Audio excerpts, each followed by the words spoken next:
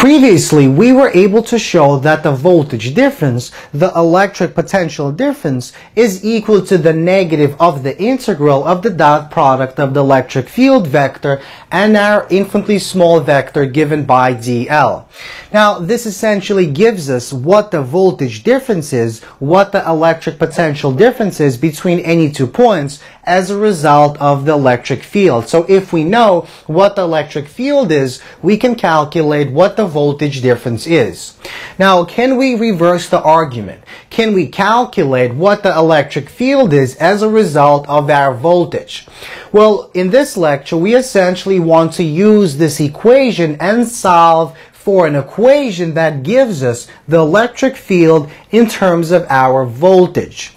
So, we start with this equation and we want to express this equation in its differential form. So we essentially take the derivative of the left and right side and we get the following result. So our infinitely small voltage difference is equal to the negative of the dot product of the electric field and our infinitely small distance given by dl. So dV is the infinitely small voltage difference between 2 points, let's call them points 1 and 2, that are infinitely small distance dl apart as shown in the following diagram. Now, what exactly is the dot product by definition? Well, the dot product is equal to the product of the magnitude of these two vectors multiplied by the cosine of the angle theta between them. Now, for this particular case, notice our dl vector and our electric field vector point along the same axis. They point in the same direction, and that means the angle between them is 0.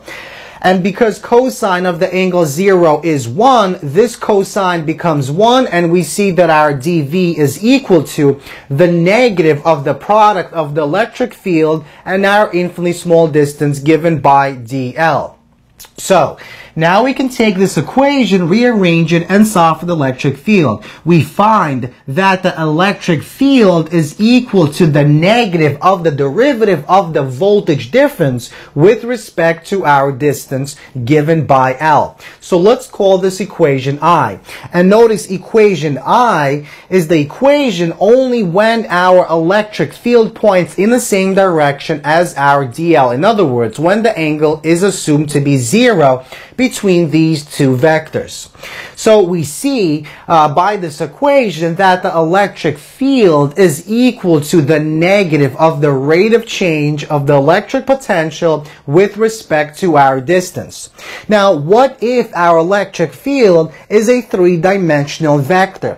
Then that basically means that our electric field depends on 3 different distances, on the x distance, the y distance, and the z distance. And that means we get the following 3 partial differential equations.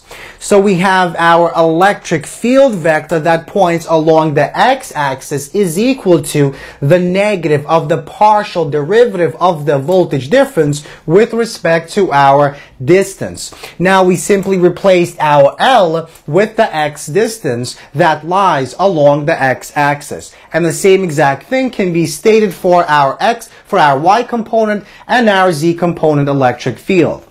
So, let's actually apply this equation by looking at the following example. We'd like to calculate the electric field due to a ring of uniform charge at point A as shown in the following diagram. So, let's suppose we have the following ring of uniform charge, and we want to calculate what our electric field is at point A horizontal distance x, from the center of that ring. Now, the radius of this ring is given by r0. So, we essentially call this our x-axis, and to solve this problem, we first have to calculate what the voltage is. Remember, we want to use this equation to calculate the electric field at point A. But to use this equation, we have to solve for our voltage at point A. So the method is as follows. If we know the voltage at point A as a result of the charged ring, we can then determine the electric field using equation I. Notice that by the symmetry of this ring, all the electric field that points along the y-axis will cancel out. And that means we'll only have an electric field along the x-axis at point A. So we only have to really worry about this equation and not these equations. So how exactly are we going to calculate the voltage at point A? Well, we actually calculated what the voltage at point A is due to a charge ring in a previous lecture, and we followed the following steps. So we're not really going to go into detail in these steps, but what I will say is we essentially we cut up our ring into infinitely small sections with infinitely small charge. We calculate what the voltage is as a result of each infinitely small charge, and then we integrate. So we see the voltage at point A as a result of this charged ring is equal to the integral of our dV, which is equal to, we treat every single infinitely small charge dq as if it was a point charge. And that means this becomes as follows. So 1 divided by 4 pi epsilon naught, we take the integral of dq divided by r. So notice that r is the distance between our point and this section, our infinitely small charge given by dq.